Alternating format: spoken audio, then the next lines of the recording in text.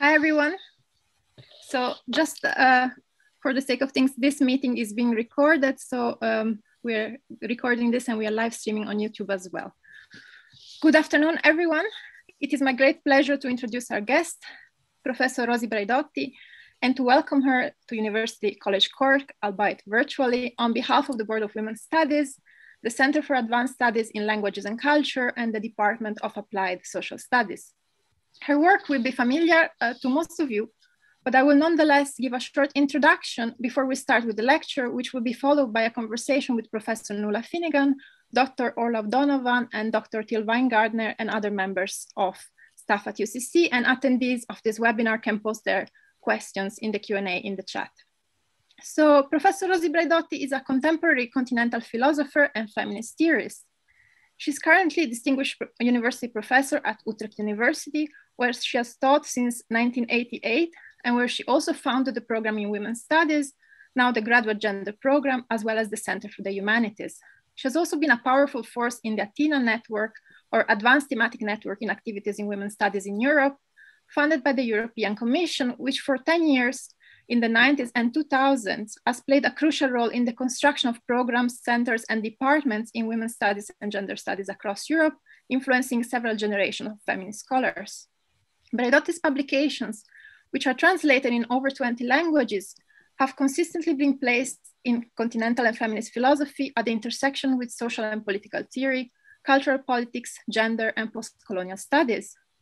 Her interdisciplinary work can be divided into three main focal points: contemporary subjectivity, feminist theories, and the posthuman convergence. The core of her work on subjectivity consists of 4 interconnected monographs, with a special emphasis on the concept of difference within the history of European philosophy and political theory. These are Patterns of Dissonance from 1991, Nomadic Subjects from 1994, Metamorphosis 2002, and Transpositions 2006. Braidotti's philosophical project investigates how to think difference positively, which means moving beyond the dialectics of difference and sameness. She makes a case for an alternative view on subjectivity, ethics, and emancipation, and pitches diversity against the postmodernist risk of cultural relativism, while also standing against the tenets of liberal individualism. The second phase of Braidotti's research consists of a trilogy on the posthuman condition.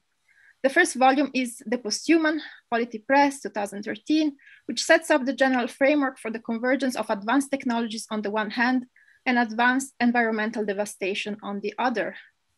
As the boundaries between the human and its others are becoming increasingly blurred through our digital lives, reproductive technologies, and genetically modified foods, the question of what it means to be human is taking a new turn. This also results in a need to reevaluate humanism and the humanities. Braidotti takes a closer look at these developments and proposes new and affirmative ways of producing knowledge and building communities. And these topics are further explored in Posthuman Knowledge 2019 and the forthcoming volume Posthuman Feminism. Throughout her work, Braidotti asserts and demonstrates the importance of combining theoretical concerns with a serious commitment to producing socially and politically relevant scholarship that contributes to making a difference in the world. She has pioneered European perspectives in feminist philosophy and practice and has been influential on third wave and post-secular feminisms, as well as emerging posthumanist thought. All right, so without further ado, I will now give the floor to Rosi, who will discuss the topic of posthuman ethics, which is very much timely and needed in the current context, I believe. Over to you, Rosi, and thank you so much again for being with us today. Thank you very much, Dr. Bonfiglioli. Thank you, dear Chiara, and thank you all colleagues at Cork. And I'm so sorry that I can't be there in person and actually socialize a bit and chat more informally. These are very hard times, and let's postpone into the future and make the most of this digitally mediated encounter. So we decided to focus on posthuman ethics, topical, considering what's happening. And let me start by saying that I'm not particularly fond of anything that begins with post these days. And certainly, I didn't invent the term posthuman. I wish we could call it something else, and maybe we can discuss a little bit about terminologies and cultural representations in the Q&A session. But I take the posthuman not as a utopian term, something that we're moving towards. I take it as an indicator of our historicity, as an indicator of where we are at. And where we're at is in a convergence phenomenon, a crossover phenomenon between contradictory trends that are putting all of us under tremendous stress. On the one hand, very, very advanced technological developments, and on the other hand, very, very advanced environmental degradation, the fourth industrial revolution and the sixth extinction, not happening, on alternate days or on scheduled times, but happening concurrently. And the co-occurrence of totally contradictory phenomena is quite a sign of the times. And as we're speaking now, the Perseverance rover roaming around planet Mars is sending back the clearest images we have had of life in intergalactical spaces. It's enough to make David Bowie sort of awake in her grave.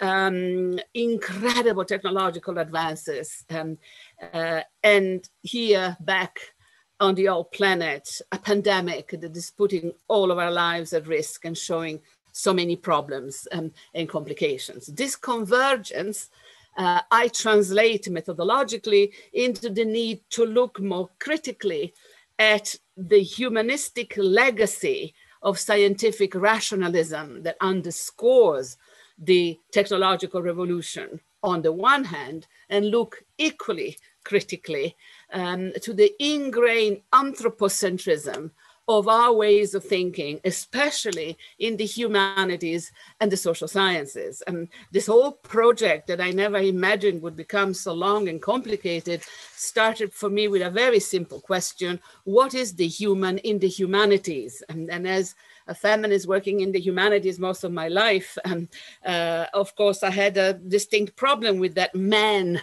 of reason, that man of the humanities. But that man is also anthropos, the representative of an absolutely violent and domineering species that is putting the life of the planet at risk. It's the convergence, it's the crossover of those critical lines that causes a qualitative shifts in the terms of reference. If you cross over anti-humanism or post-humanism with post-anthropocentrism, then the terms of the debate change and the human doesn't look the same again. And there is a problem here built in that I don't go into in the lecture, to what an extent the critical traditions that we have become so fluent in, feminism, post and decolonial theories, push one line of critique, Eurocentrism, humanism, masculinism, but don't necessarily touch on the anthropomorphism, anthropocentrism issue. And on the other hand, a lot of animal rights work or non-human rights as a scholarship does not necessarily touch on issue of racism and sexism. So there is an issue here about the recompartmentalization of the critical tools, of the critical schools of thought that we need to look at. And in that sense, there is a meta-methodological angle to the posthuman turn, but I just annotate this and leave it there for the discussion, because what I want to go on to is to look at how this pandemic, this moment that we're in, is almost emblematic of the posthuman convergence. We have a human-made disaster caused by undue interference in the ecological balance of the lives of multiple other species. And this pandemic caused by such ecological non-human violence has resulted in an increase in the use of technology. Just look at us today. Where would we be without our digital mediations? Everybody's working from home, those who have a home, on their laptops, those who have laptops. And the use of technology has become our reply to what is fundamentally an environmental, post-anthropocentric public health emergency. So it paradoxically, a technology-driven, capital-driven pandemic is solved by more technology, more capital, more dependence on the same factors that caused the problem in the first place. Welcome to the posthuman convergence. Advanced technology, environmental degradation, crossing over, displacing, distressing, and delinking connections that we've become accustomed to. There is a massive affect issue here, and times are difficult. It's not even an understatement. The underlying mood of this pandemic is deeply affective. There is loss, there is mourning, there is discomfort, there's exhaustion, there's fear of the future, there's depressions. We know what the statistics are saying about the situation of women and vulnerable people in the homes, transgender kids, vulnerable categories. An epidemic doesn't cause social inequalities, it certainly reveals them, it brings them out. And the first thing that strikes me in attempting to come to terms with the scale of the grief is we need to find a language. We need to find the right terminology and the right angle to do justice to the distress, to the grief, to the profound sense of mourning, and at the same time work together towards social horizons of hope. And that is where the ethical question is located for me. It's a question of affects and forces. I am a continental philosopher trained in the French tradition, and ethics is not morality, and ethics is not moral philosophy. Ethics is a discourse about power and forces. Morality is a discourse about norms and protocols. Of course, they intersect and hopefully they work together. But if you're looking at ethics, you're looking at interrelational forces. You're looking at how do we cope with this together? And who is the we that is constructing this utterance in the first place? So in saying we need a planetary posthuman ethics of human and non-human care, a care for the entire planet, posthuman ethic of general care, if you wish. And that is a statement that involves critiques of power, involves the quest for a system of representation and appropriate language, a kind of a postmodern interrogation, who is the we who is carrying the project, and a profound love for the world in the hope that we can together devise ways of coping with what has befallen us. So as I said, in looking at the posthuman phenomenon, taking the pandemic as our guiding navigational tool, we see the interlocked nature of the ecologies that structure our existence. A phenomenon such as COVID-19 is not just environmental, it is not just biomedical, it's not just about animals, it's about all of these issues. So we have multiple ecologies of belonging, environmental, social, psychic, affective, emotional, and complexity and multiplicities are the key issues here if we want to do justice to the phenomenon. And complexity and multiplicity have a difficult life these days. You would have thought that with the coming of the massive information technologies, complexity and multiplicities would be part of the way that we work. But internet has turned out to be a simplification and bullying machine that prevents complexity rather than actually aiding it. The political climate that we're in, the deep anti-intellectualism of so many forms of populism of the right as well as on the left, seems that everything is mobilizing against complexity at a time when we need to keep the complex picture, the broader picture in mind. So multiple complex ecologies of belonging, we could cite endless sources, I would say transnational feminism, ecofeminism, but also Guattarian, Deleuzian, neo-materialist feminism, the interlocked nature of things. And we are made of the same matter.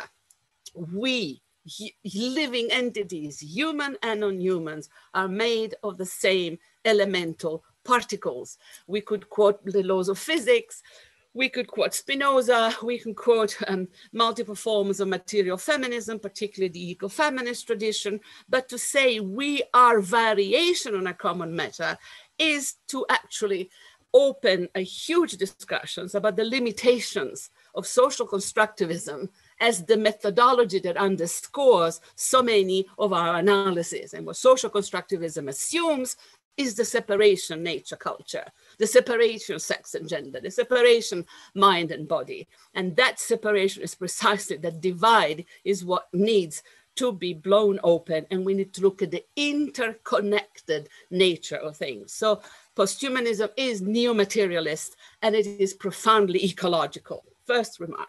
Second remark, the we in question, we humans, is not a unitarian total category. We are not human in the same ways. Not all humans are equal. And the human is not a neutral category. It seems very banal, but it is important to stress, because at a time of great crisis such as now, appeals to our common humanities, to human rights, to we are in this together, are very common. But we are actually not very much in this together. And we is not a unitary category. And any appeals to the human tends to be discriminatory. There are entire categories of people who did not qualify as humans historically, women being one major one, but not only. The LGBT categories at large do not belong to the elite group of the humans. Indigenous, decolonial, post-colonial categories of people are not fully humans. In fact, belonging to full humanity is quite a form of entitlement. And by human, in fact, we mean a certain image of man, that man as masculine, white, Eurocentric, heterosexual, able-bodied, urbanizing, speaking a standard language, owning the women and the children and the vast wealth of the earth. This man is a very specific image of the human. And it is an image of the human that feminists and post-colonial and anti-racism people have been criticizing for decades. It's the man of reason of Jenny Lloyd. It is the same of Lucy Irigaray, is man one of Sylvia Wynter. It's that particular vision of the human which has simply seen its days and is now exposed for the very particular provincial specific limited category that it is. So exposing the power-ridden assumptions behind that category of the human is the first critical punch of the posthuman critique, that we need to look at the limitations and look at how being human is postulated on a hierarchy of exclusions that creates less than human, dehumanized, non-human others.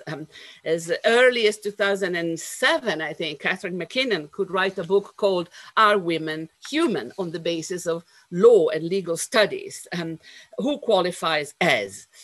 So that takes care, in a sense, of the whole feminist critique of humanism as a limited category, knowing that we owe a lot to humanism at the same time as the philosophy that underscores equality and emancipatory programs. So it's always a balancing act. And to be critical doesn't mean that you completely expose and throw away the categories. You analyze carefully, you choose what we need to carry with us in the next phase, but you do not take them for granted. And you do not take human rights for granted without asking, what is the notion of the human that you're applying here?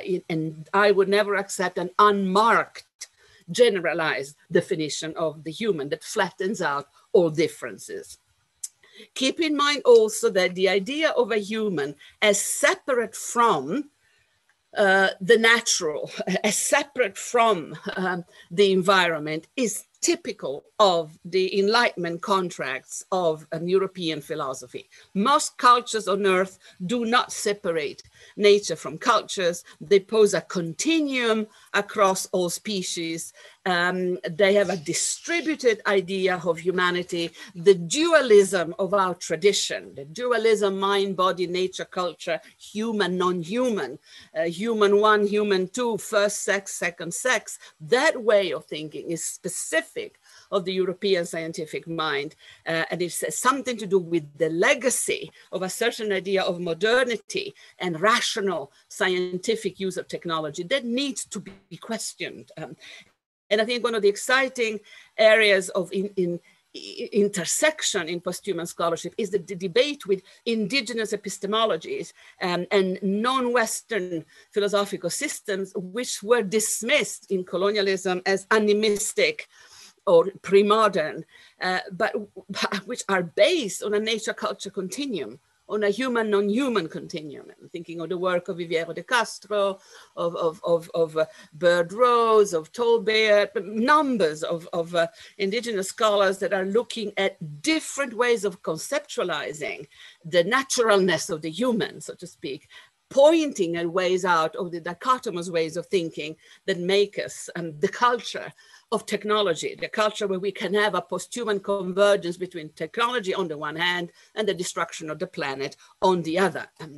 So thinking the interconnections, thinking how we keep this balancing acts together is the great struggle. And I call this the collective efforts of composing a we, a subject, that would be carrying the effort to think this multiplicity of both power relation and shifting connections, thinking something that hurts profoundly, that challenges habits of thought.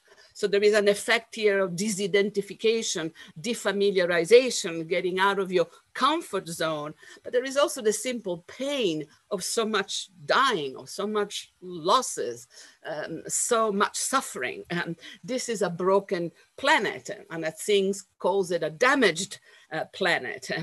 And it is our world, the only world we've got. So taking care of the pain of the world becomes one of the things that you do in critical theory.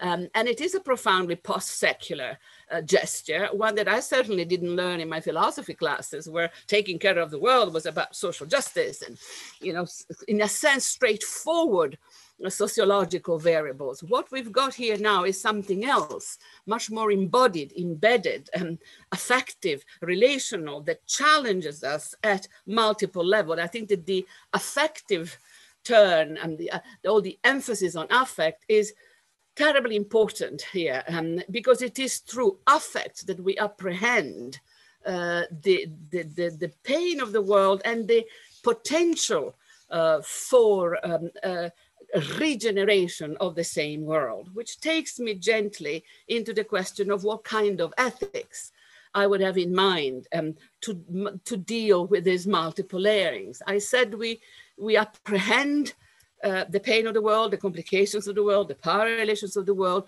through affect. And in the beginning, affect. That is my neo-materialist, neo-Spinozist moment. Affect is not emotions. Affect is the structure that allows you to have emotions. It is a constitutive component of being human, in fact, of being alive. All that lives is a relational entity, networking with multiple forces around it, air, water, others, social rules, technologies, constant negotiations. Affect is our ability to relate to and be related to by others. I think the branch of scholarship that gets the affect turn right is the soft edge of the neurosciences. It is Damasio in Looking for Spinoza.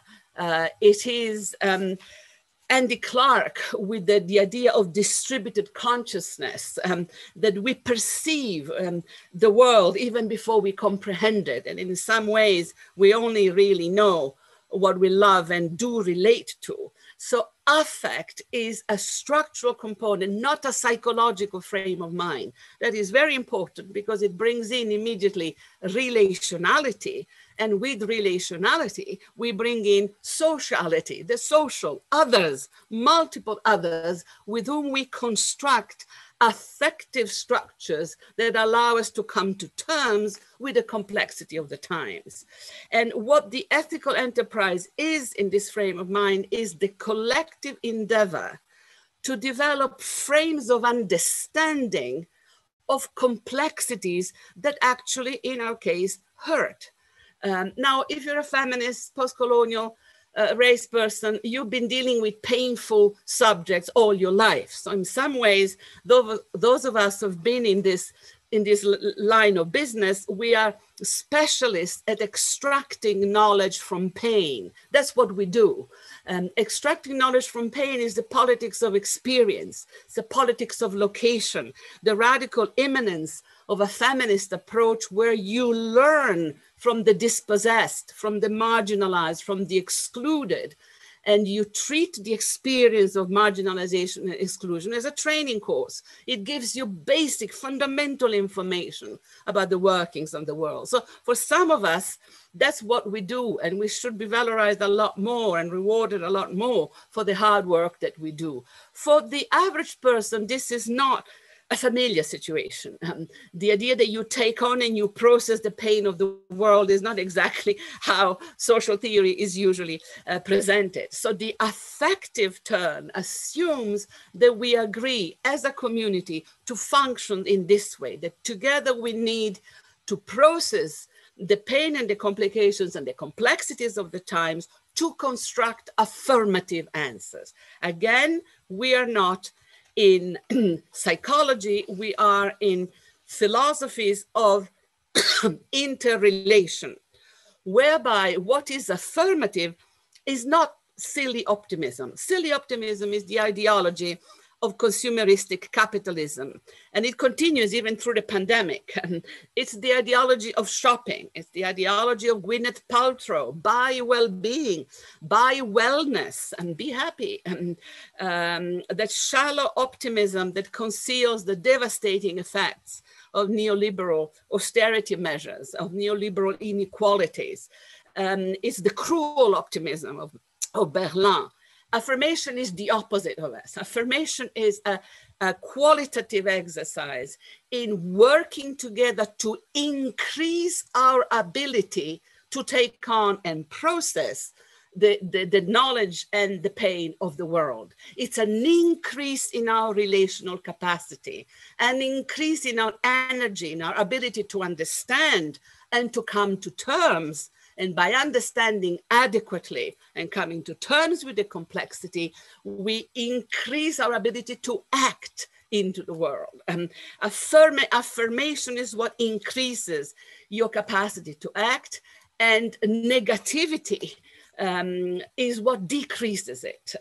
Joy and sadness, love and hatred. Spinoza does wonderful things with this, and Jenny Lloyd and Maura Gatens in their feminist work on Spinoza show the importance of these geometrical forces.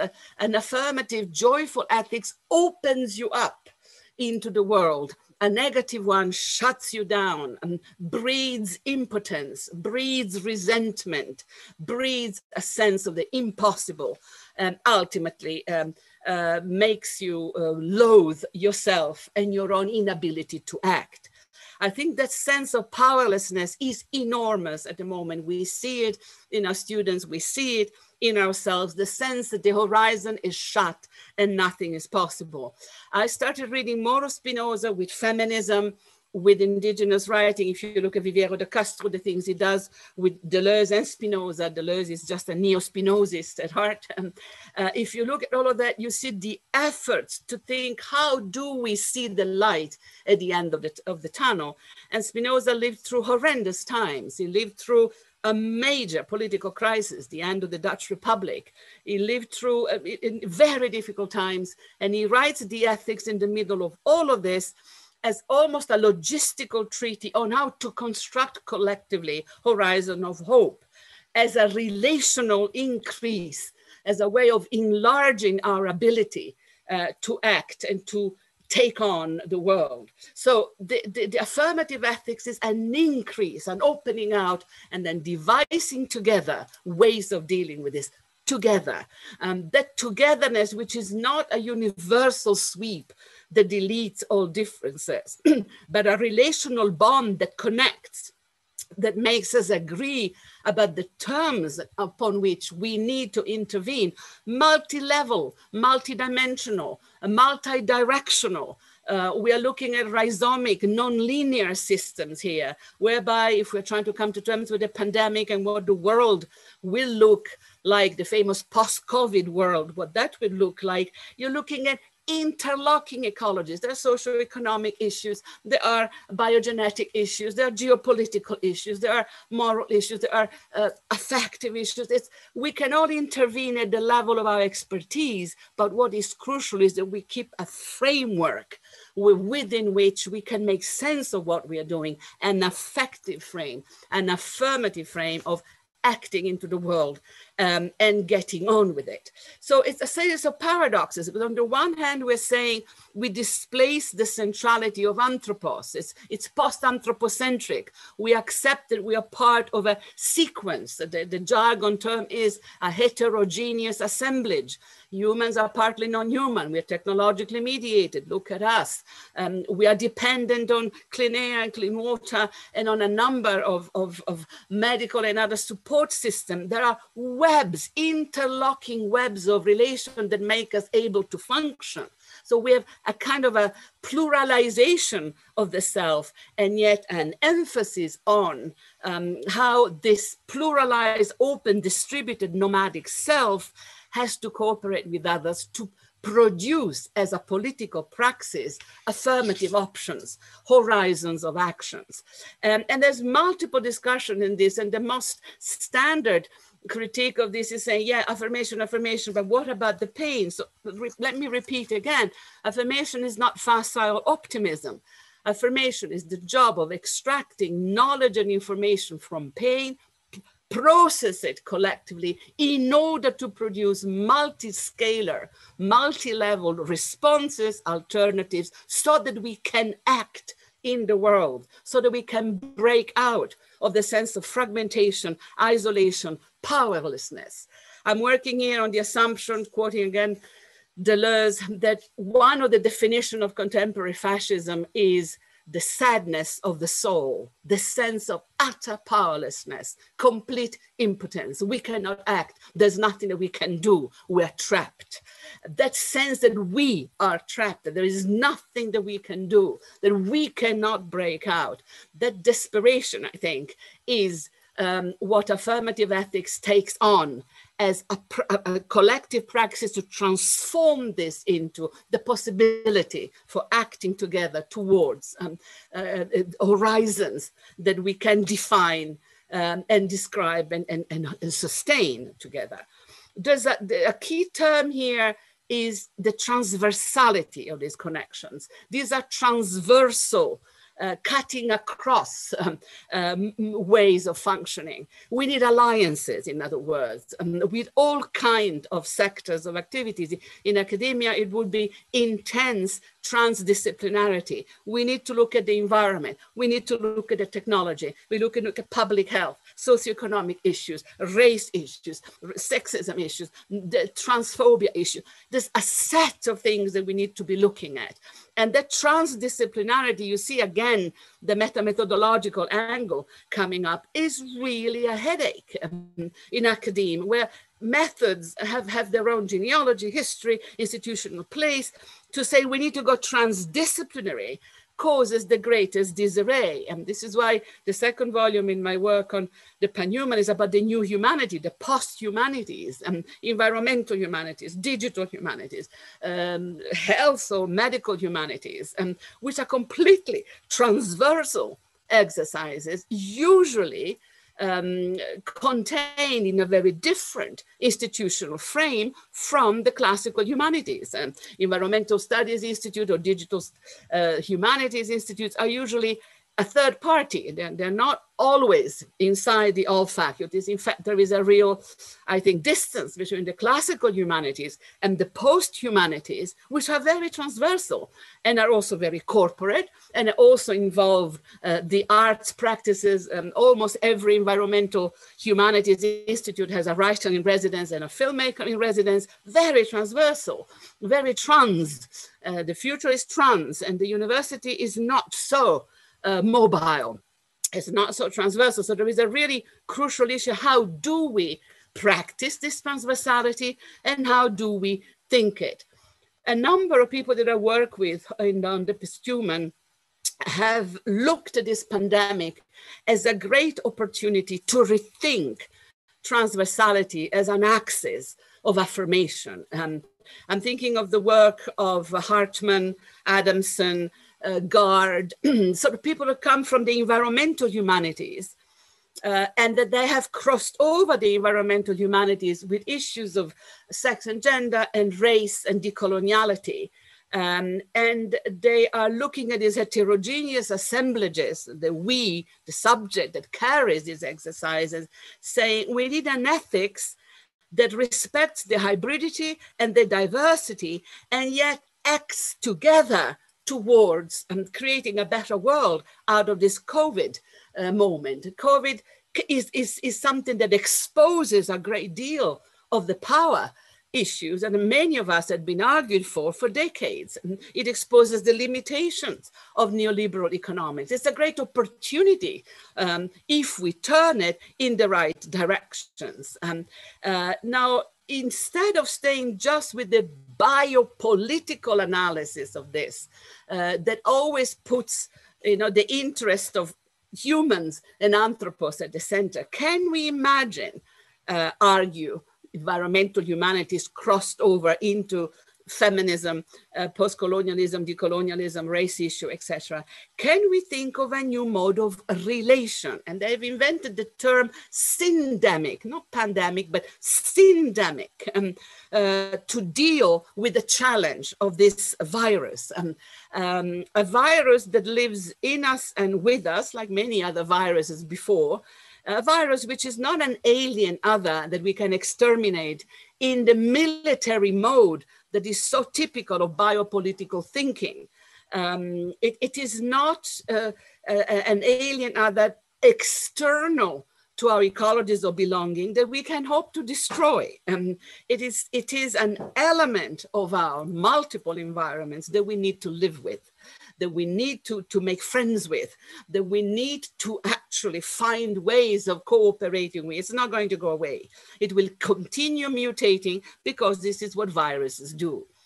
Footnote, both Michel Serres and Gilles Deleuze had been working on parasites and viruses as indicators of the difficulties for the humanities, for philosophers, for critical theory, to get out of anthropocentrism, and how difficult it is to imagine that actually we are in this together with alien elements that are actually quite negative and quite destructive. Syndemic describes the many interlocking ways in which we can learn to live with this disaster and learn from it. I think to see connections between public health, social class, racism, climate change, police violence, discrimination against women and LGBTs, and indigenous knowledge system that we have neglected, to see the relational interconnection and to turn it into a source of knowledge, information that we can activate. Now, the quarrel here would be with the more military, binary way to look at the biopolitical. I'm thinking of the work of Esposito, of the work of Agamben, where the virus is the enemy to be exterminated. There is a real military binary logic here. Now, if we take a posthuman ethics of affirmation, there is no dualism. There is not this dialectical antagonism. There is interrelationality, interconnection, a humble acceptance of the interdependence between human and environmental factors, and hard work needed to devise multiple ways in which the syndemic can teach us how to live and inhabit this planet and our society differently. So an adequate response to the crisis and a posthuman ethical response to the crisis is to learn to think in complexity with complexity, to devise synergetic ways to make sense of the situation and devise together possible horizons of social hope. What is being affirmed in affirmation is not shallow optimism. What is being affirmed is the conviction that what makes us human in the posthuman mode, as it did before in some ways, is the ability to generate the conditions for our own renewal. The human is the animal that reinvents itself. In radical immanence, hopefully with a minimum amount of humility towards the environmental forces on which our survival depends, with pride for our technology, but great criticism for the hubris with which technology disregards the environmental tolls that it is taking. Think of the Bitcoin technology. Everybody's greeting Bitcoin cryptocurrencies. We know the amount of energy that the calculation of Bitcoins are taking. One of the computational rounds of Bitcoin technology uses as much electricity as the entire state of Iceland for a year. So lovely technology, but can we really afford it? Posthuman convergence thinking, cross things over, learn to honor the multiple ecologies that we belong to critically, but creatively. And there's a long history to this. There's Stoicism, there's multiple other traditions, but what the posthuman turn attempts to do is to give us that extra punch of energy, saying not only stupidly we can do it, like Nike says that we can do it, but zooming in on that irrepressible, inexhaustible capacity to think the future. That is what makes us human, posthuman, but really posthuman, all too human, would be my conclusion. Thank you so much, Rosie. This was fantastic. I think our panelists can now be back and there will be some questions starting, I think, who was starting? I think Professor Nuala Finnegan was starting and then Orla, or the other way around. Sorry, Chiara, Orla's going to start and then I'll follow on from that, okay? Perfect, yeah. So Dr. Orla Donovan from Applied Social Studies at UCC will ask the first question to you, Rosie. Okay, well, hello everybody, and thank you, Rosie, so much for this extremely rich, challenging, but also hopeful talk, and for your insistence on radically different understandings of the words ethical, affect, affirmation, and also for sharing this term of a syndemic with us. I think we could possibly spend the rest of the time discussing this and the idea of having to become, learning to live with the virus, or maybe even making kin with it. My only regret is that you can't be with us, or we can't all be together in person. But as you say, such as the a paradox. Yes, absolutely, absolutely. I should say at the outset that unlike some other members of the panel, I'm a relative newcomer to your work and to new materialism, to the effective and posthuman turn. As I'm coming from a field of social studies where these continue to be new. And my first exposure to your work came via Margaret Shildrick a few years ago. She was working with us on a project called Living Well with the Dead in contemporary Ireland. And she impressed upon us the significance of your work and of the questions you're asking, especially this question of, what is the human? But since then, I've been reading your work, including with students, and a group of those students are with us now this afternoon. A group who've been reading the posthuman glossary, And again, just listening to you, I was thinking that it is a transversal class. So this is where we have students from, it's quite a cross-disciplinary gathering of students, including people who are working as public health dentists, who are training as in dentistry, to the students of philosophy. So thanks to Margaret Childrick for that. I'd like to begin the this panel discussion, Rosie, by asking you to speak about the urgency and importance that you have attached to experimentation, even in the creation of new words, experimenting with new words like the syndemic, but also I suppose experiments in what we are capable of becoming. And you describe the posthuman as a field of transdisciplinary, maybe even post-disciplinary experimentation. So I'd really like to ask you to speak more about that headache that you referred to, where you've spoken about the importance of this experimenting of new ways of speaking, thinking, publishing, zigzag thinking, non-linearity. So I'm just wondering if you could talk about the headaches that go with that kind of commitment to transdisciplinary experimentation, particularly when we're talking about, if we're talking about amongst people who are working in universities that are increasingly neoliberalized, in an environment, as you say, that's a broader environment that's increasingly anti-intellectual.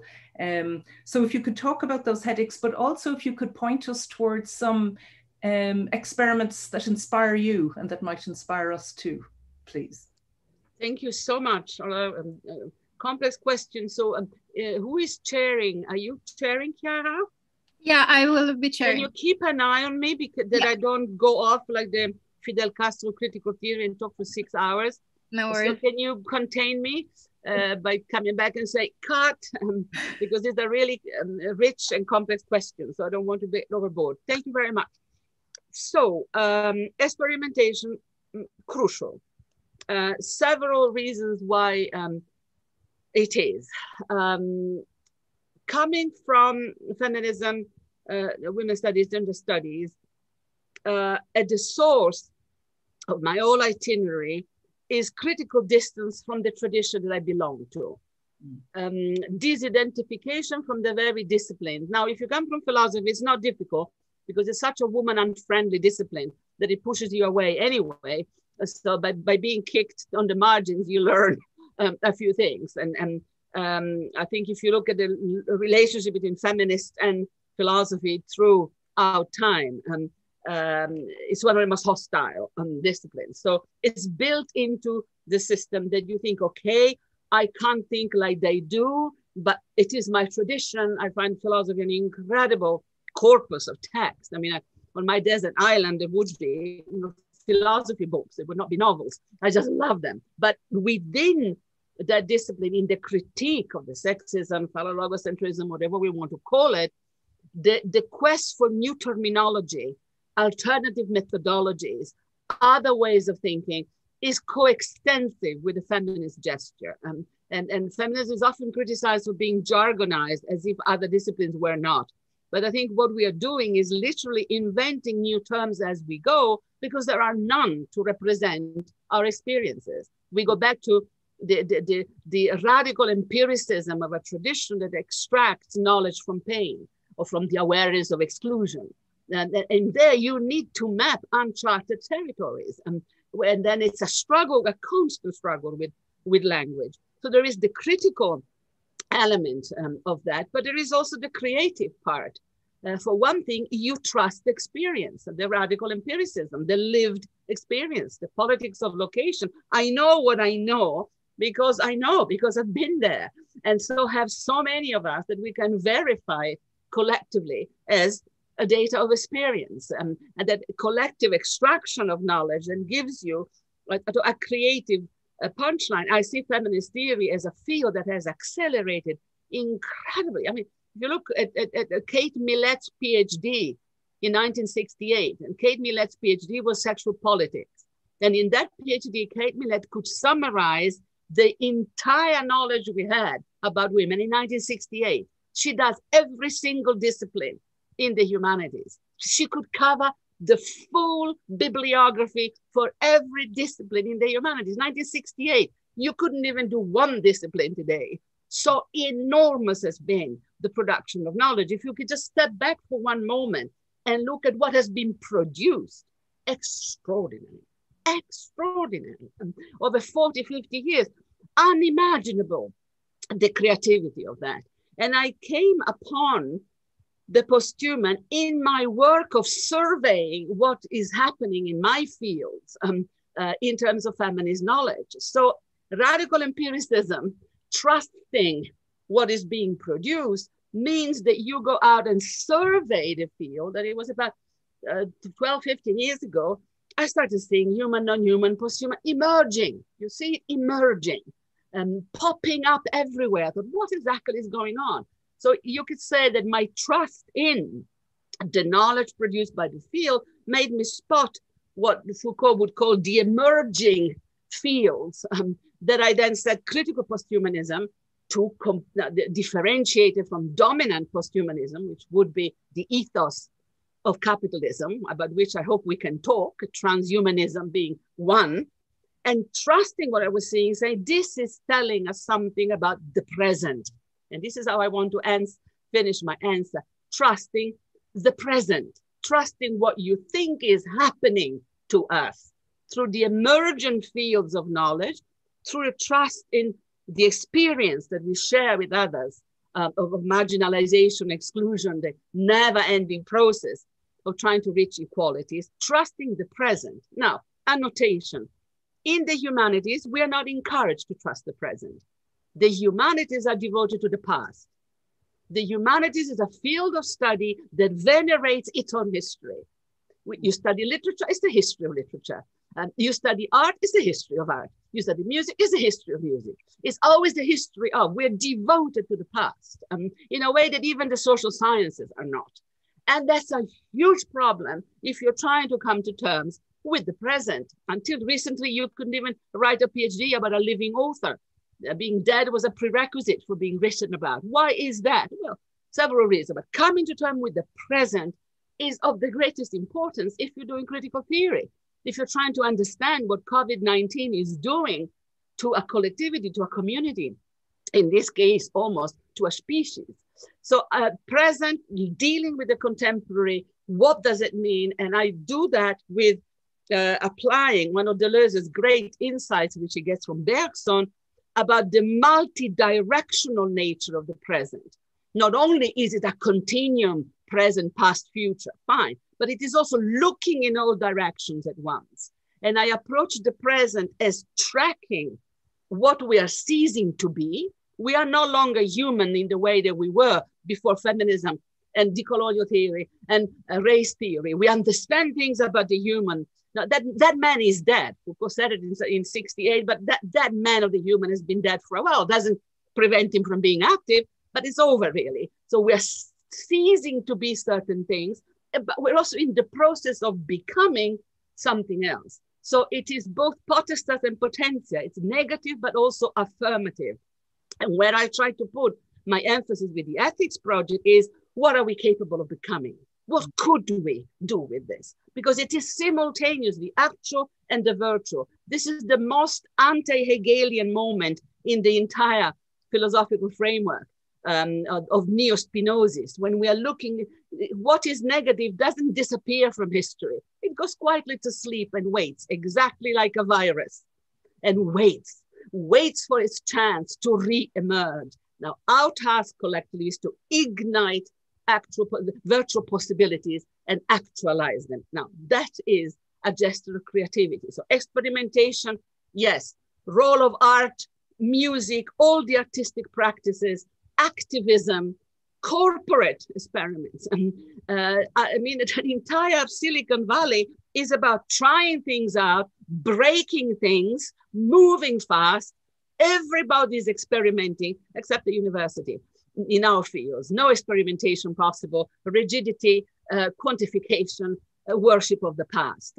All you need to do is go and talk to our friends in medicine or in veterinary science to see how they experiment.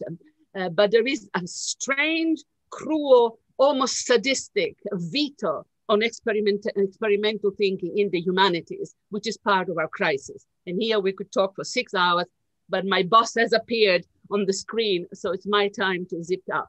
I hope that gives you a sense of the answer. Absolutely, absolutely. Maybe if I could just ask you one more question, continuing that discussion of your commitment to experimentation, that I've read where you're in terms of the, I suppose this increasing attack on the humanities and sense that they're irrelevant, etc. That you've made a case saying that well, for posthuman scholars, that they need to be more actively involved in policy making, and they need to assume the role of policy advisors. And I'm just wondering if there are tensions between, on the one hand, experimenting with new ways of thinking and talking, and then trying to engage with people in the policy making realm. It's very complicated. It's absolutely true that being engaged, involved in the discussion is important. And all of us coming from the radical epistemologies, we don't often get invited to sit around the table. So we have to kind of push for the invitations. But I haven't talked about my practice. There's a lot of practice, but not for now. One of the projects I've done recently is a European project on the new humanities, funded by the Volkswagen Foundation in Germany. Germany is a country that really supports the humanities. And we're finding out extremely interesting data about how widespread the post-humanities are.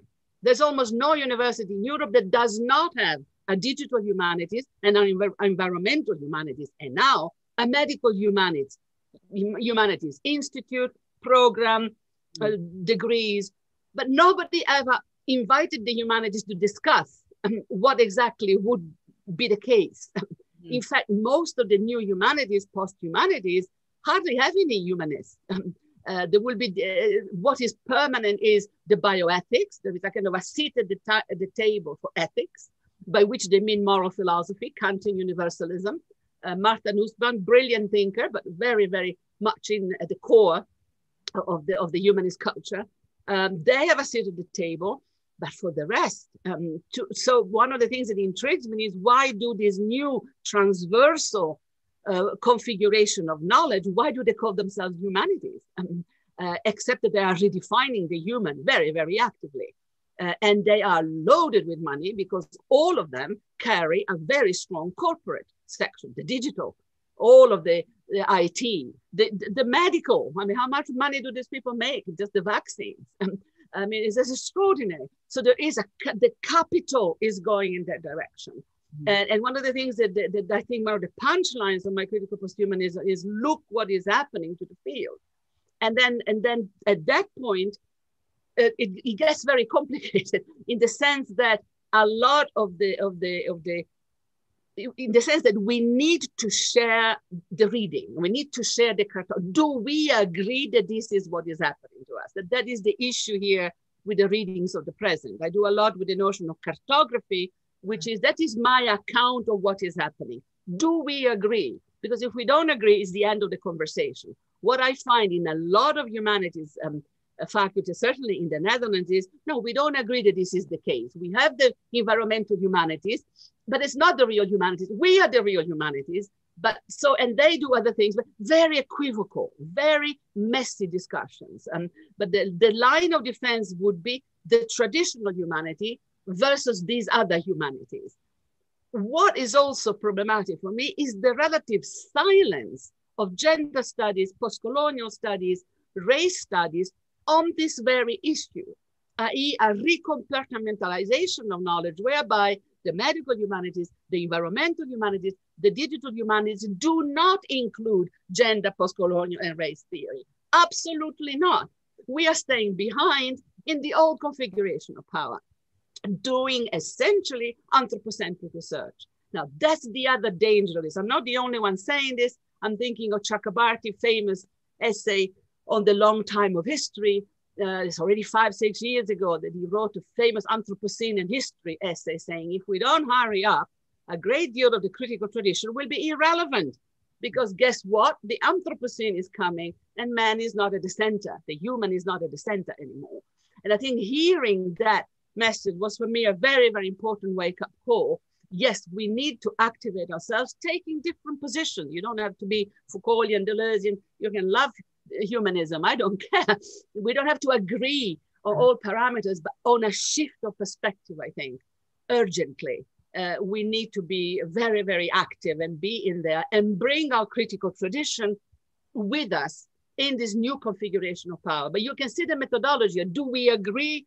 Do we have an adequate understanding of the situation that we can share? So we have the cartography, we have the relationality, we have the affectivity.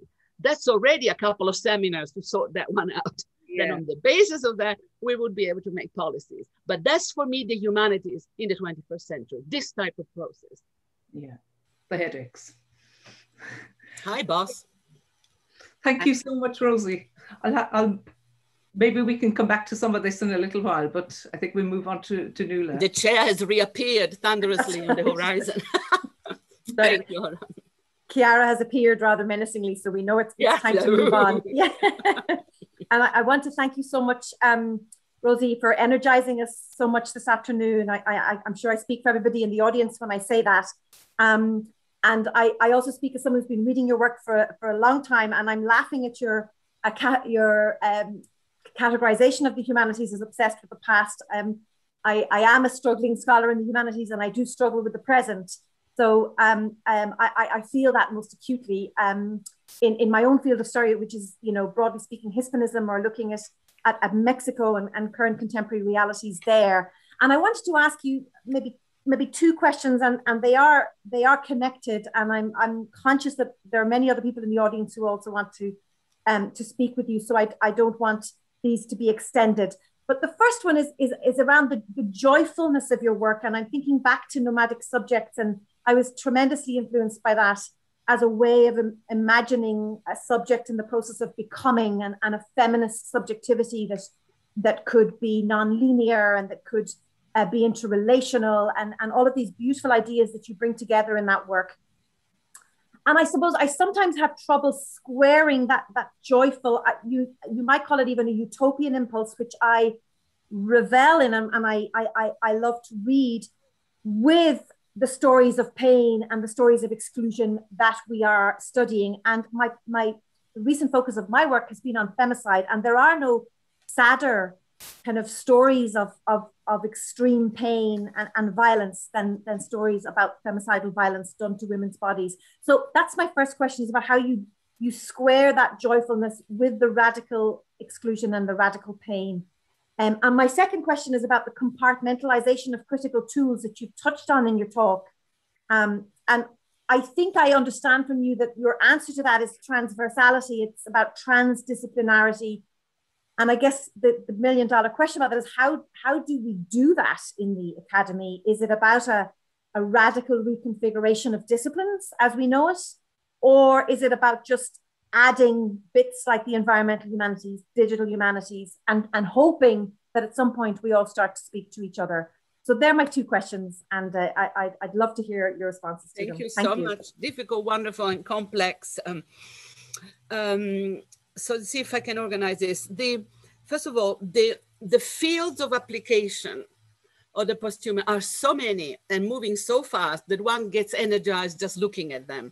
We mentioned Margaret Shildrick before, but the whole field of what used to be disability studies and medical studies, completely up and running. And bodies otherwise configured, saying, are you talking about human enhancement? Look at me.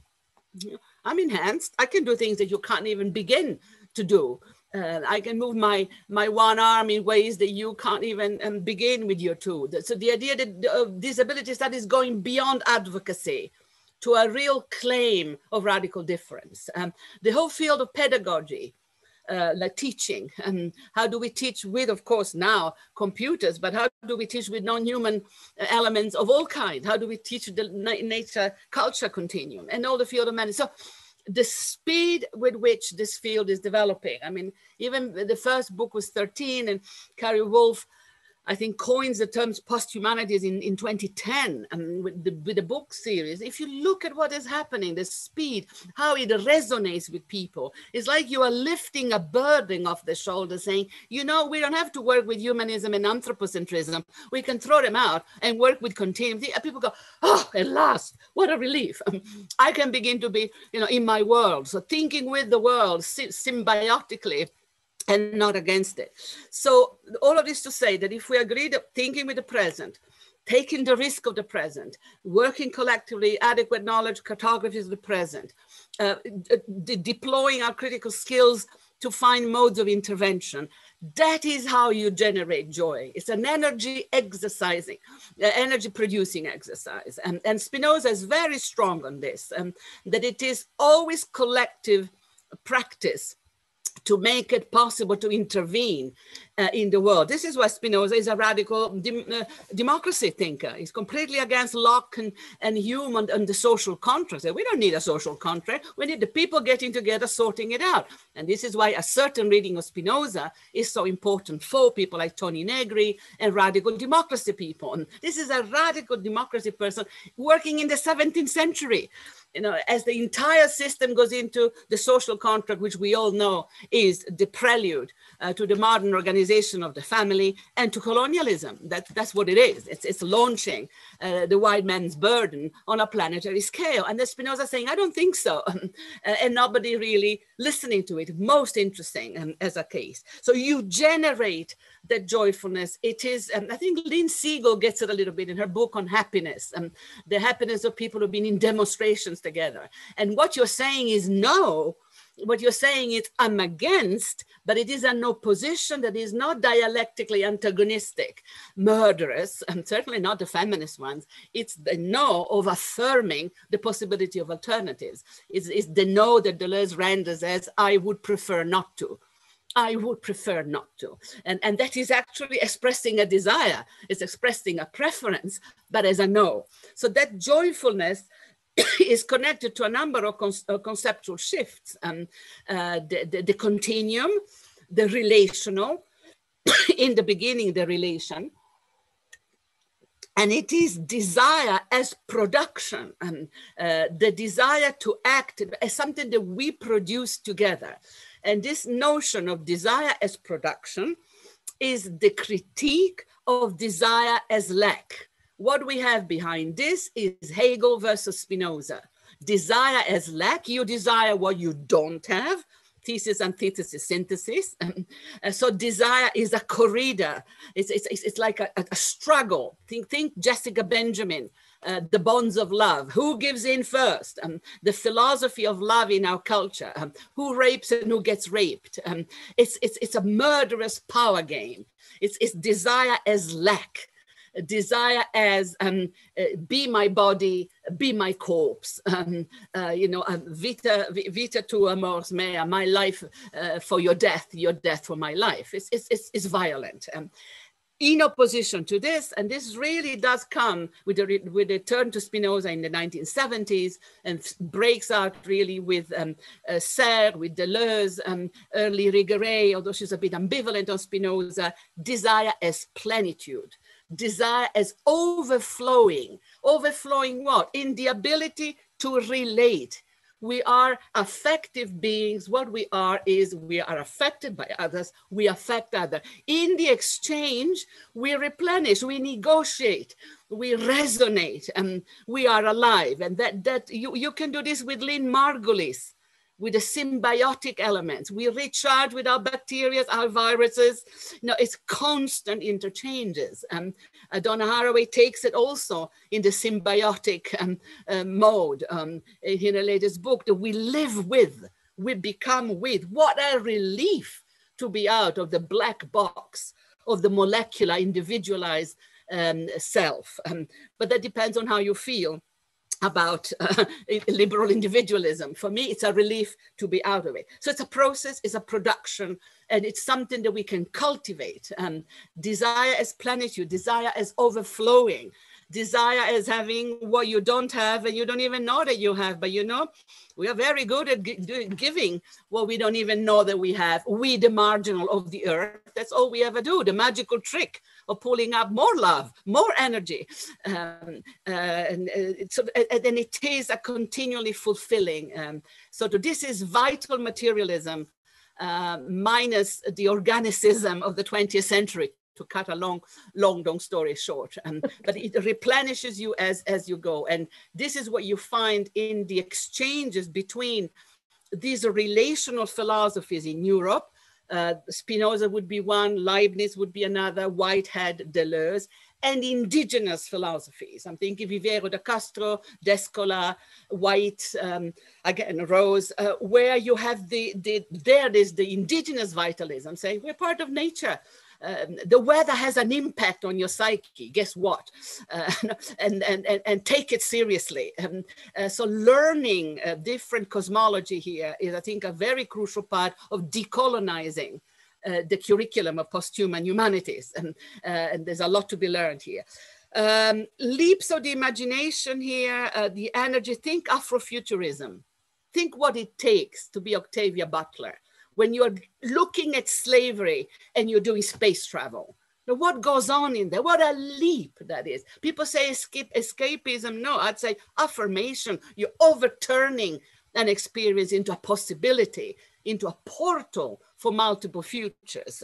All the feminist utopias, and I think one of the science fiction, we have a long history of this in our culture. You're taking a situation, you're actually turning it around. What it takes a lot of energy, it takes a lot of confidence, it takes a lot of love, a lot of trust. And here the philosophy that has been popping up in our tradition is old Stoicism, not in the model of Wall Street and Silicon Valley that always take everything and turn it into a disaster, but classical Stoicism, where you're saying pain is a training school. Pain teaches you things. Cultivate pain and have a little bit of pain every day. Take doses of it so that you can train yourself to face the ultimate challenge. Thou shalt die. Live every day of your life as a preparation for dying. The most cheerful, affirmative philosophy. Make friends with that. Guess what? You're not the center of the universe. Or as we say in Australia, get a life. And get a life has become my motto for learn to live with it step by step. Stoicism at the moment in full swing, as opposed to the more grandiose metaphysical philosophies of life that we have had. Unfortunately, Wall Street has caught hold of it, and they have the corporate version, which is suffering is good for you, suffer some more. That's not what I mean by it. Quickly on compartmentalization and how to cope. Complicated. I've written a long essay in Theory, Culture, and Society on this, and then I couldn't even put it into a book because it is a little bit too risky. Over the accelerationism. Capitalism moves really fast.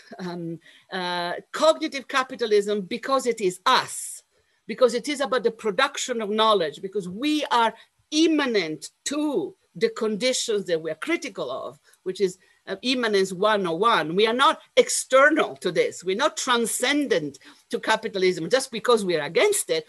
We are against it, but we're right in it. Look at the technology that we're using. So if we are part of the problem, we need to be part of the solution to the problem. But the accelerations are extraordinary. I mean, I continue to be obsessed by the Perseverance rover on Mars, because I learned that 80% of space industry exploration is private, and it is funded by the tech, essentially Bezos and Musk have contract from NASA to mine outer space. Trump passed a law allowing mining in outer space, and Biden has just confirmed that law. It's the only law by Trump that he has just confirmed. So we're going to be mining outer space as we speak. The acceleration is this much, this fast. And we are still on Earth trying to debate whether we should go behind the human. Okay? So you're looking at speed and acceleration. What we need to look at here is a serious seminar on how advanced capitalism works. And I would absolutely go with 1,000 Plateaus or Deleuze and Guattari, speeds and flows.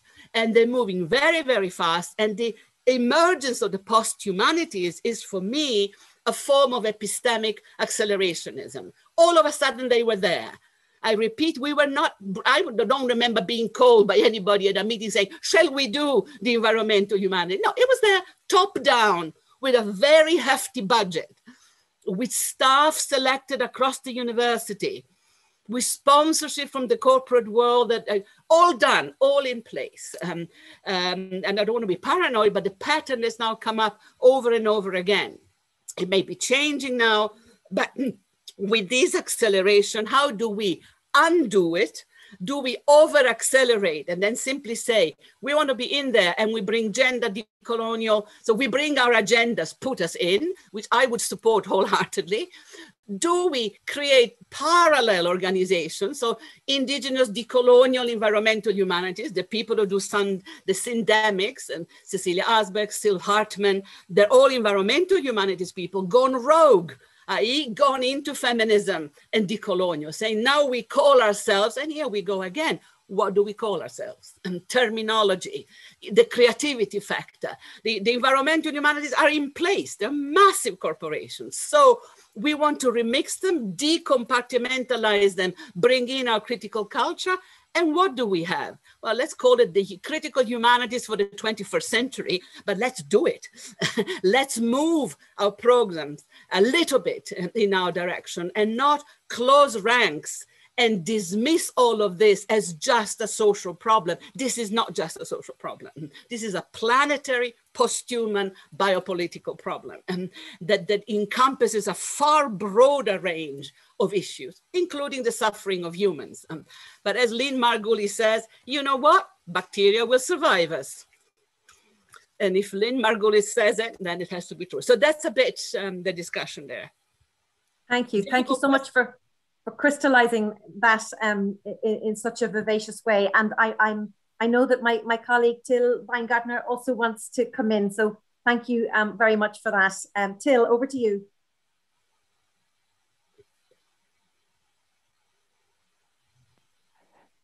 Hello, I think my video is still stopped by the host because I hadn't turned off my camera before.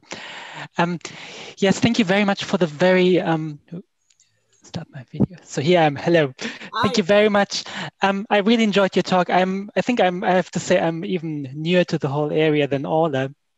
And I'm still probably now in the process of collecting some of my thoughts. And the question I had, I think there's already overlap with what you just said in response to Nuala and to Orla. But I would still maybe like to go down the route or ask you a little bit more going down that route. I was really grateful for you reminding us of the function maybe of critical theory to challenge us, to push us out of the comfort zone, but also reminding us that this can be a very joyful enterprise and something that will help us to find new ways of discoveries and inquiry. And I think Nuala was kind of talking about our position within the academia. And Chiara at the beginning, I think she mentioned your involvement in setting up programs at the institutes. And of course, you have just a few minutes ago, you've talked about all these new institutes outside of the classical humanities. I'm still wondering what you think of saying, all these new structures being set up, if at the end of the day, they're still maybe reproducing or following structures in the academia that have been around for a long time, and whether, setting up institutes, setting up centers, all of that, and saying, we set up a center that is meant to be transdisciplinary and where we want to collaborate.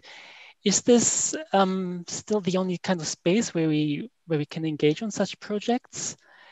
Or is it something that still is somehow restrictive? Because the moment I set up a center, I probably also have to go and write some kind of narrative for the university management, have to find some narrative where I can say, oh, this is going to be great to get in funding. So what are these sort of day-to-day restrictions for us in academia? But this is precisely the issue of epistemic accelerationism.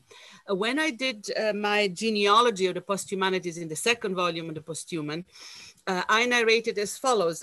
Ever since I've been in academia, around, between, beneath, and beyond the classical disciplines of the humanities, which were not called the humanities when I was a student. They were called either human sciences or the arts, depending on where you were. So one of the games that we could play is ask people, what was your faculty called when you graduated in it? And you will see the shift and the changes coming very rapidly over the last decades.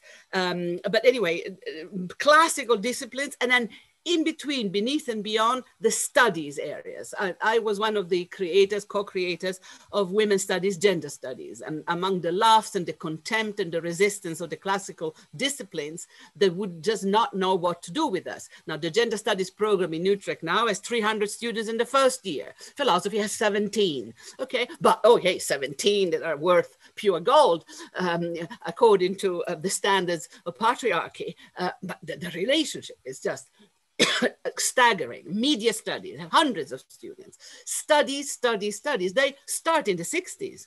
What are they? Supplements to the disciplines that remain the humanistic and Eurocentric, man-centered, all of that? Are they tentacular extensions? Are they symptoms of decline, as the conservatives would have it? And what are they? Because these studies are incredibly prolific. And they go on multiplying. And it's not just gender, it's not just the minorities. And it is the voices of the minorities, but there's many other things happening. Media, how does media starts as film and television studies, theater studies already. But film and television, ooh, radical. Then comes media, and then new media, and then new media splinters into software. And we have a whole set of things, radical algorithmic studies, Snowden studies, race and cell studies, study. What is going on here? I think that's a very serious question. And my sense of it is, in that article I did in TSC, is we have a desperate attempt to come to terms with the present. So we go back to the present as the record of what we are ceasing to be and the seed of what we're in the process of becoming. So there is an affirmative side to that. And we have negotiations with capital, serious negotiations with capital, in a way that the classical disciplines somehow don't. There's a certain amount that you can do with history. And I think if I were to take a discipline like history, I would see how media has colonized it. History today is entertainment. We have a television channel called History. It's all about Hitler most of the time, but it is the H channel. History has become popular entertainment. But apart from that, history remains the bastion of national identity and holds its position in the university as such, in the same way as philosophy is the bastion of universal rationalism, and that's its function in the university. And anthropology is the cookie cutter, can go either way, and literature is in complete decline and is being underfunded and being phased out. That's cutting a very long story short about the crisis of the humanities. So the studies are a supplement to, critically, and a creative attempt to reach out, and they continue multiplying. I mean, scholars of the caliber of Chiara Bonfiglioli, but I could mention Sandra Ponzanesi, who was at a couple of ERCs, come straight out of gender studies, never re-enter the disciplines really, and continuing moving forward. Sandra Ponzanesi ERC is about crossing over gender studies with post-colonial studies with the digital humanities. ERC, millions, okay? But look at what she's doing, okay? Step by step by step. And now occasionally you turn back and the disciplines are like the gates of the cities, a couple of kilometers back, and you go, by literature, which is where Sandra happens to come from. So where are we here? So you can have a negative reading of this and say crisis of the humanities, which I don't, because I hate any discourse of the crisis.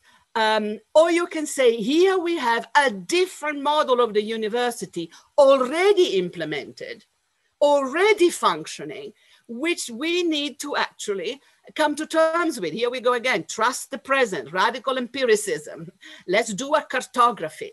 And I'm working together with Sarah Nuttall and I shall remember on this, and because it's connected for us with decolonizing the curriculum, and the term that we have adopted is the distributed university, a university distributed across cognitive capitalism, which is a knowledge producing market economy where knowledge is real cash, is serious capital, and vice versa.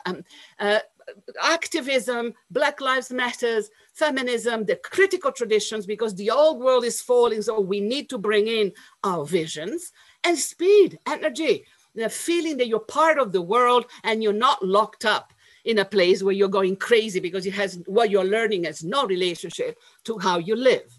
So I think I would go with the distributed university model, but these are serious discussions. And the basic point is that I don't think that critical theory people are being invited to the table where these discussions are taking place. And the work that I'm doing with my colleagues for the Volkswagen Foundation is we have volunteered to bring our voices. I can't say that, they're all very enthusiastic, but we are bringing this information. There is a conference in Lisbon in May 5 to 7 this year, where we're going out with the New Humanities Network saying, cuckoo, we're here. It's a UNESCO conference about the humanities in Europe today. And we will have Damasio, we've chosen them well. We have Marina Warner, we have Rauna Kuokanen, Indigenous Studies Lapland as the main speaker. So I'm co-directing the conference. So we're going in certain directions with it, but also massive presence of the discipline saying man needs to be saved, humanism needs to be respected. And I'm perfectly fine with this, so long as I can say yes, and next to it, we will do what the university has done for the last 50 years, the studies, the little slums, the little minoritarian knowledges, because that's, I think, where the energy is. So royal science, minor science, if you want to do this with Deleuze, multiple speeds, but basically a lot of energy. There is no crisis. There's political opposition, that's different. The boss, the chair is back, so I have to.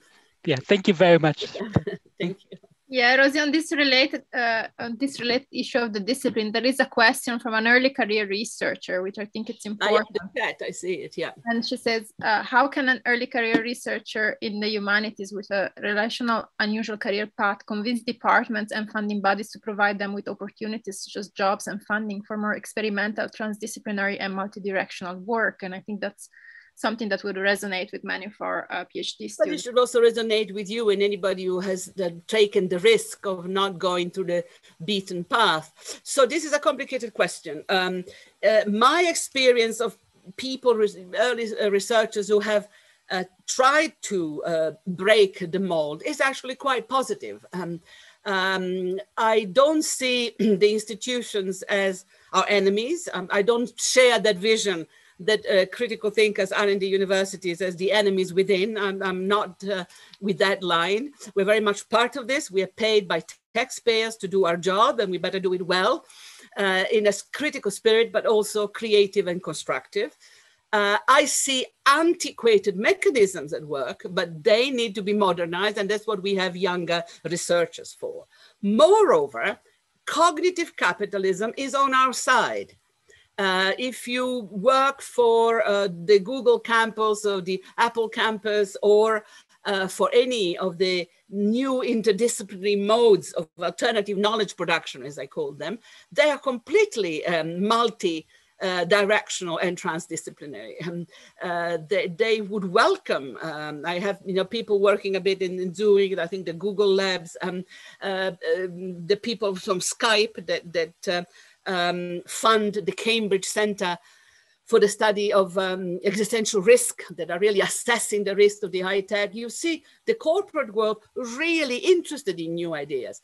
Cognitive capitalism loves knowledge, makes money out of knowledge. And here again, disagreement with more old-fashioned Marxist reading of capitalism. Capitalism can be a great ally.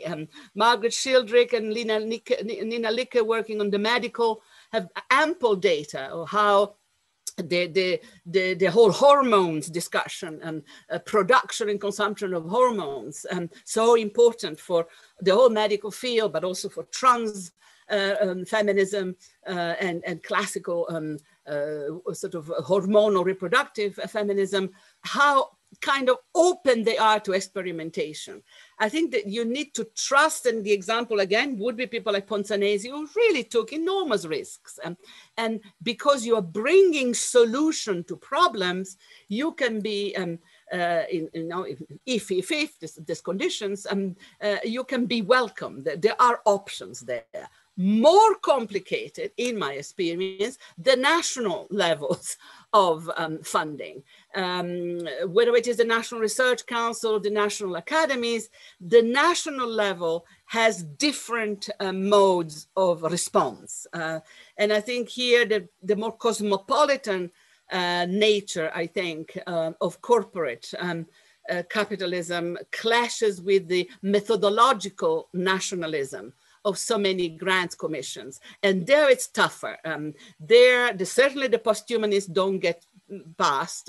It's very easy to confuse the posthuman as anti-human, which is a ridiculous simplification, but it happens.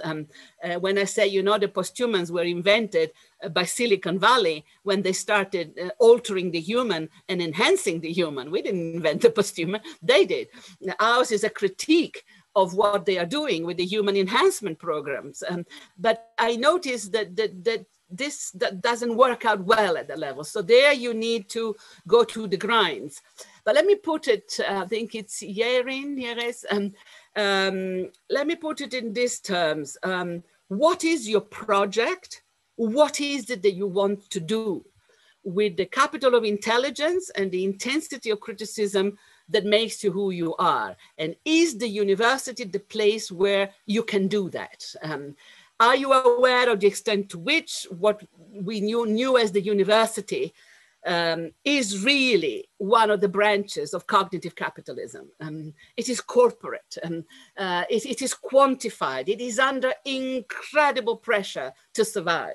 Populists of all labels hate the university, and if they could shut it down and replace it with private funds, they would do so. So if the university is where you want to be, what is your vision of and for that institution? And what are you also prepared to do to help the institution to make it into the 21st century? Because you may be asking the university to do something that right now it is in no position to do, because it is very, very much under attack.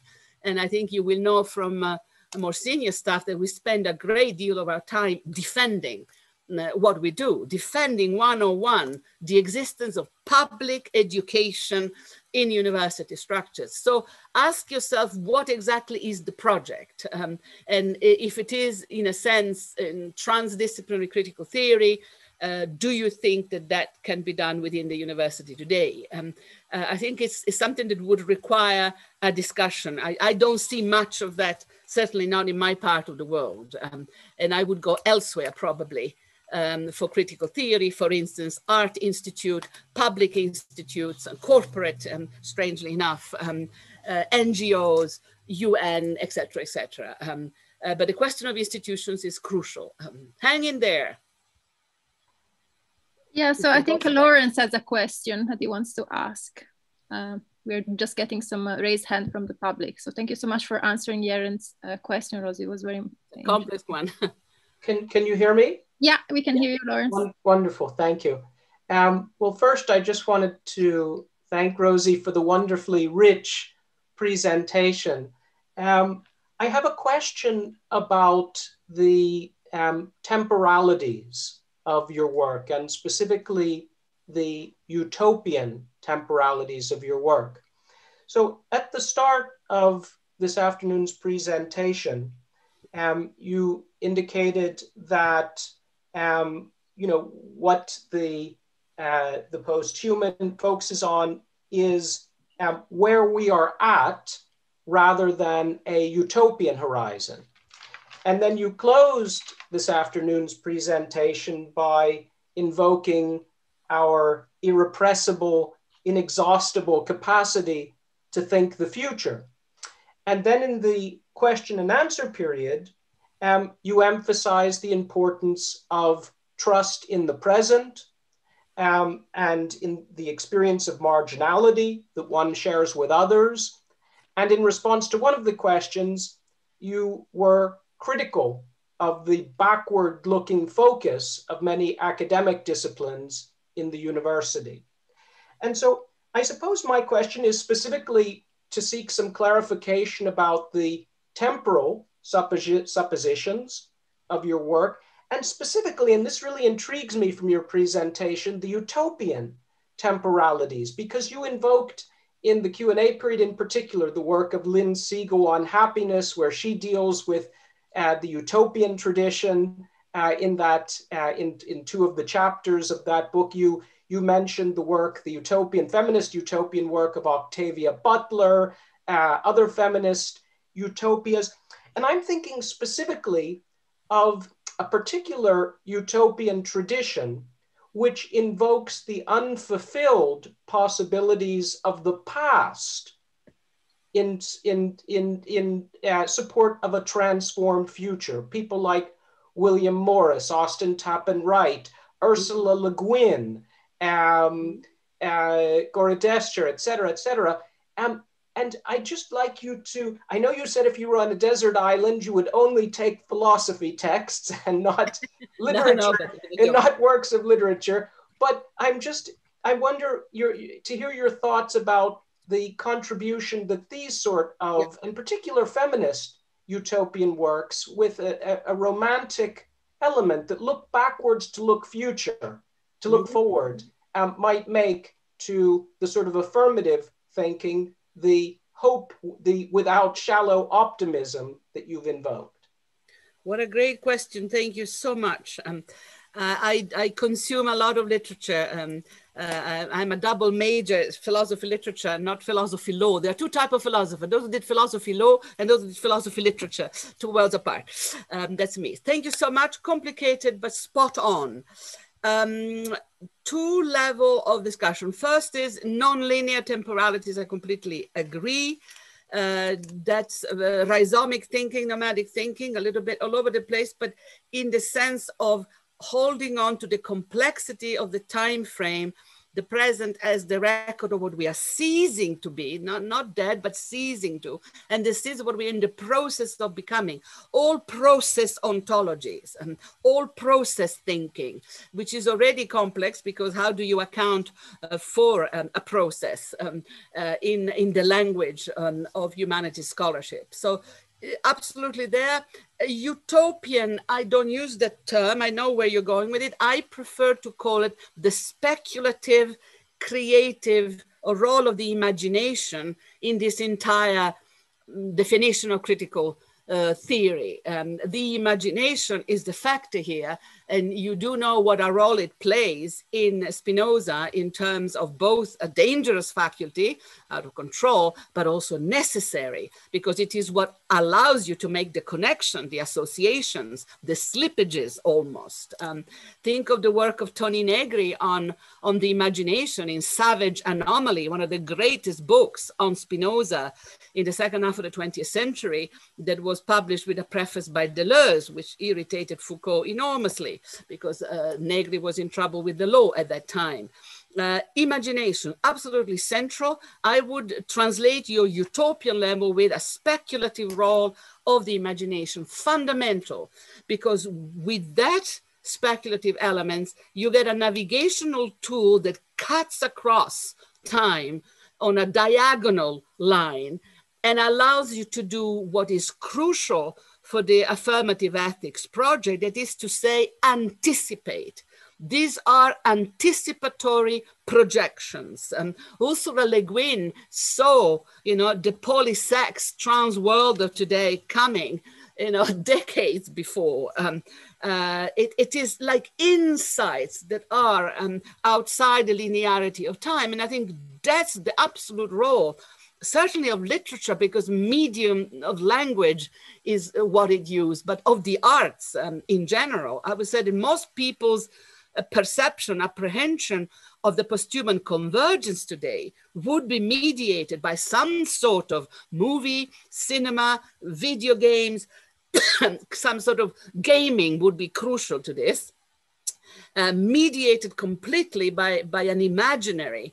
that would not be conceptual, that would be totally visual and mediated. So anticipatory projection, crucial here, and they cut both ways. So let me come to the other crucial point of your question. When I talk about the virtual possibilities, it is not, this virtuality is not postulated on a linear scale that would necessarily locate the virtual in the future. Even worse, I think that this linearity with the virtual in the future is what transhumanism does. Nick Bostrom and the big transhumanists in Oxford, exactly like their fellows in Silicon Valley, are saying, we go through this moment of transformation of the human, and then at a later point, we will become posthuman. Well, not really, not really. I see the posthuman convergence operating right now at this particular moment. And what may happen in the future is a question mark. In other words, the transhumanists, by having a utopian future, maintain the linearity of time. And with it, the transhumanists maintain humanism. Nick Bostrom is an absolute humanist, and he believes the human enhancement is the way to fulfill the project of the Enlightenment. Then we will have the perfectibility of humans through science and technology on a lovely linear frame, and then we will become posthuman. This is almost the opposite of what critical posthumanists are saying. The virtual, what we're capable of becoming, can look in multiple directions. And Deleuze talks about the virtual past as ideas, thoughts, intuitions, in some cases, entire corpuses of work, think of Spinoza, who somehow go quiet. They are not deleted and they are not excluded. They just go dormant. The model here would be the Leibnizian philosophy of perspectivism. When Leibniz talks about multiple windows on reality, and they have different degrees of intensity, and some just, quieten down, and then all of a sudden reemerge. Viruses, the virtual just goes sort of beneath and then bides its time. And the task of critical theory is to fish out some of these ideas and reactivate them, actualize them, instantiate them, and activate them in the present. I think radical democracy is a great idea. We should bring it back. I think anticipating a post-COVID world that would be technologically mediated and yet full of solidarity and awareness of colonialism, of racism, of sexism, misogyny, transphobia, homophobia, and all of that. You may say dreaming, yeah, if enough of us dream, we have a collective hallucination, to quote William Gibson, and we have a script for the future. So it's not in the linear model, it can absolutely be the inexhaustible possibilities of the past. And this is why I do defend the classical humanities. I think we should read a lot. I think all students, if they want to do the humanities, need to do 100 books a year and consume the arts. I'm a great believer in all of that. You want to do critical theory? Read, and read some more. Because the data that we are digging up is mostly from the past. And it assumes that a lot of these traditions have just gone too quiet for our own good. We need to bring them. So data mine within the tradition, back to the future. I use various terminologies to make all of our researchers find back traces of minor knowledges within the traditions. Beneath and beyond the canonical texts, there are masses of other texts that have not quite made it. So in that sense, I would try to answer anticipations, projections, and inexhaustible possibilities, but not on a linear temporal frame. Difficult question. I don't know if I did justice to it. Thank you.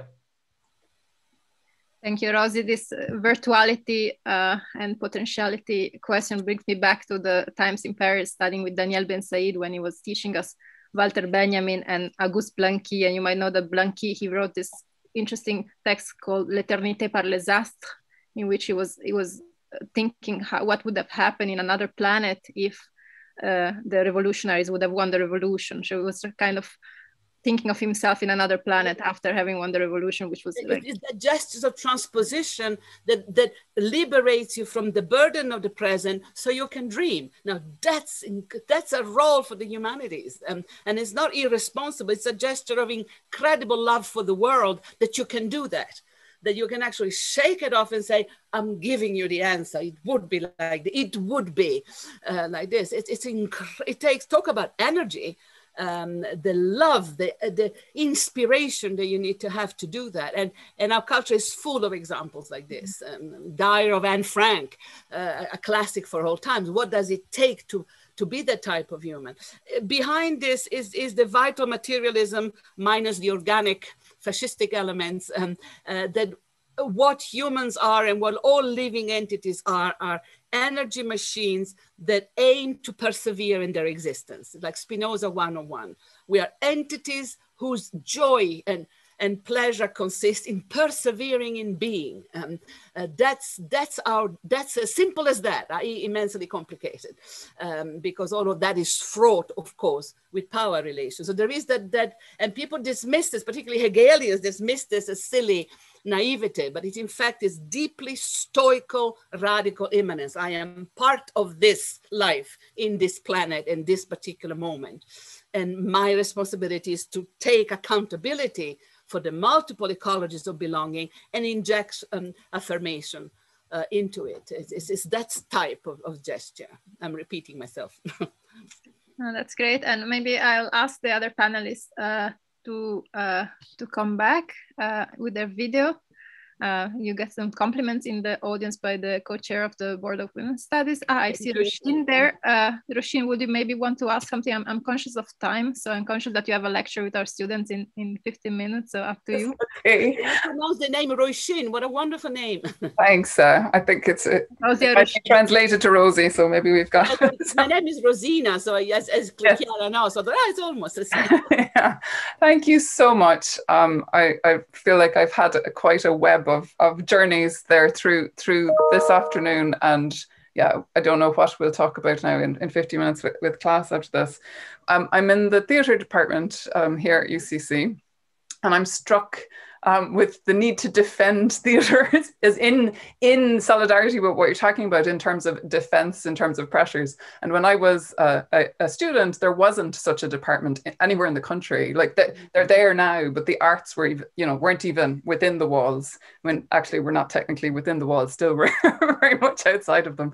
But that place of those kinds of thinking, and this is really more a response in a way, that yes, dreaming, yes, building worlds, but what the theatre reminds us of is they fall down and we do them again, yeah, and again and again and again the next night. And I think that's really crucial, because I was thinking back to the beginning of your talk about affect being very central there. But every time that comes up for me now, I'm haunted by the guys storming the Capitol building in January, and how affectively enthralled they were, and how affect troubles, can consolidate these extreme, very non-thinking kind of ways of belonging. I mean, they had an extreme sense of belonging and entitlement out of that. So how can we mobilize those affective structures and think through them in ways that ask us to do it again and again? Like the Beckettian, I can't go on, I'll go on, it keeps haunting me as well, even though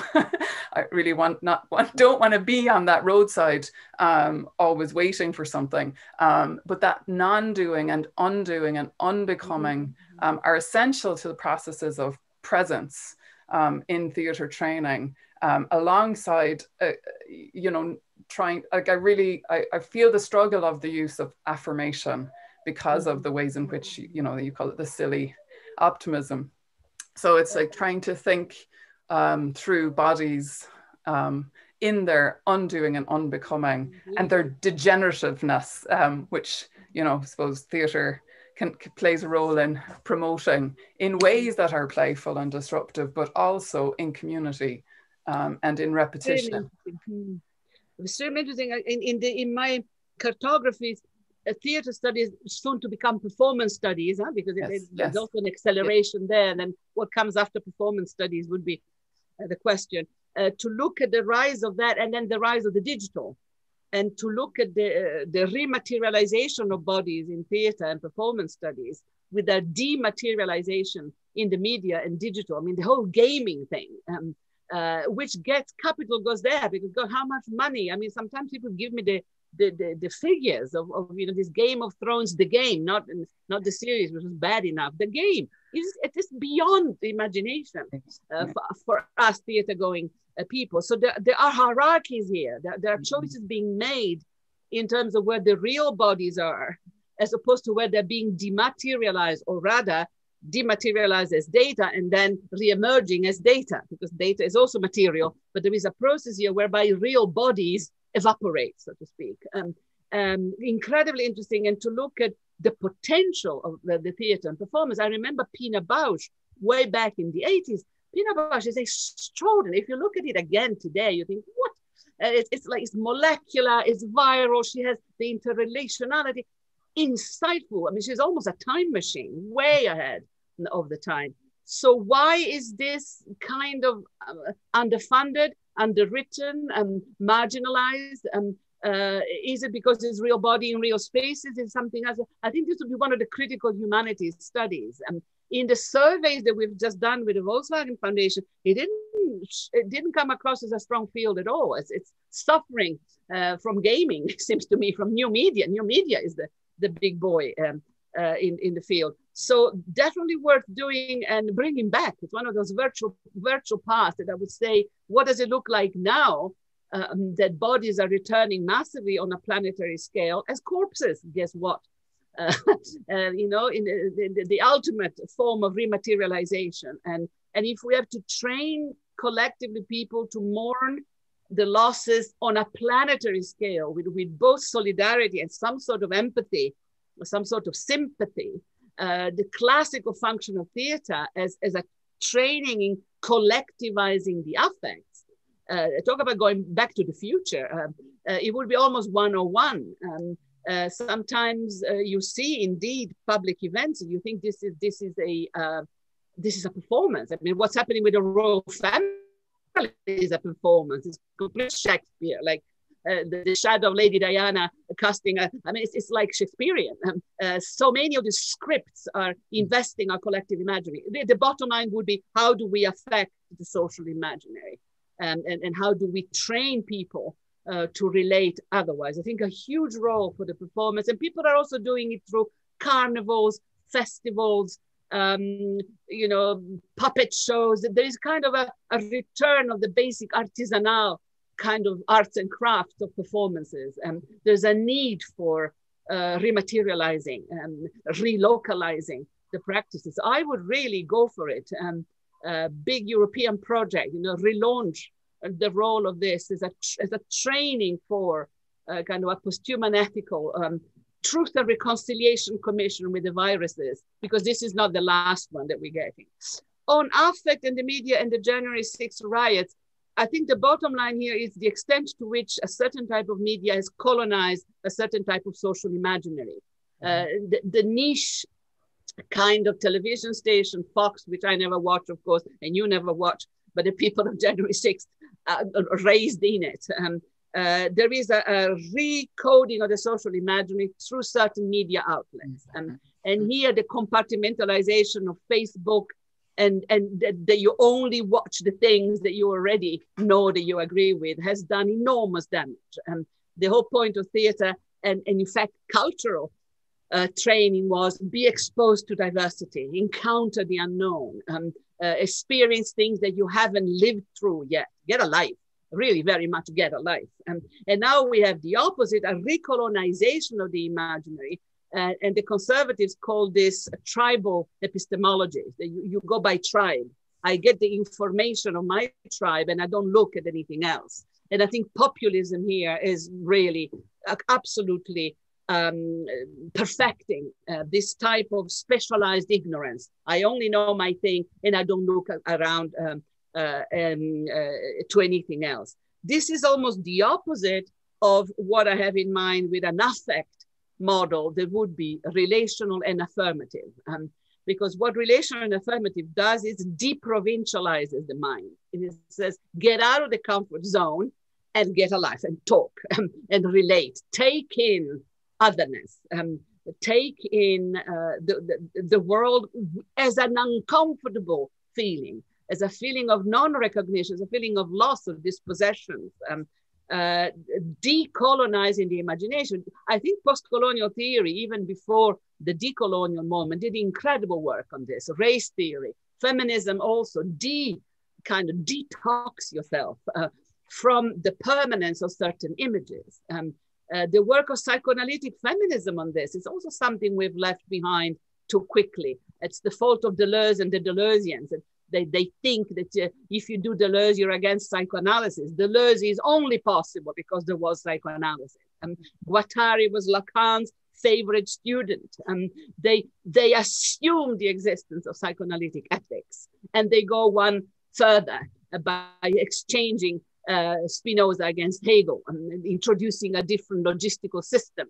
But it assumes something about an imaginary that is culturally coded, but completely animates our perception of the world. Today, everything is mediated. One of my favorite texts in transfeminism is Jack Halberstam, Gaga feminism. You know, you perceive feminism through Beyonce and Gaga. Of course you do. And we did it through Simone de Beauvoir. Well, other times, there was a different moment in media history. Now, if you can get it through Lady Gaga, you're doing good. Beyonce, go for it. A perfect definition of feminism. Limited, but hey, it's a definition that we can live by. So the media effort can be very liberating if we have an ethics whereby the message is get out of your little hole. Now, detoxify yourself, get alive, get out a bit more, encounter otherness. And that's absolutely a job for the university, specifically for the humanities. That's what we do, not only with the decolonial, but also the defallicized, de-Eurocentrize, de-anthropocentrize, just displace and become part of the world. So that would be an answer there, but definitely alternative performances to actually do something with the imaginary that would move it out of humanism and anthropocentrism. After all, if you do it even with basic psychoanalytic theory, the inhuman is already there. I mean, the inhuman is one of the elements of psychoanalysis, and the animal in us, the animal elements of our embodiment, the non-human elements of our memory, all the unconscious is a transgenerational, trans-species memory. We remember things that never happened to us. Now, how can that be? Well, welcome to being a complex human. We carry the memories of previous generation. We carry the memories of previous species. It's called the genetic code. Yeah, well, it's your body, buddy. So I think it talk about temporalities.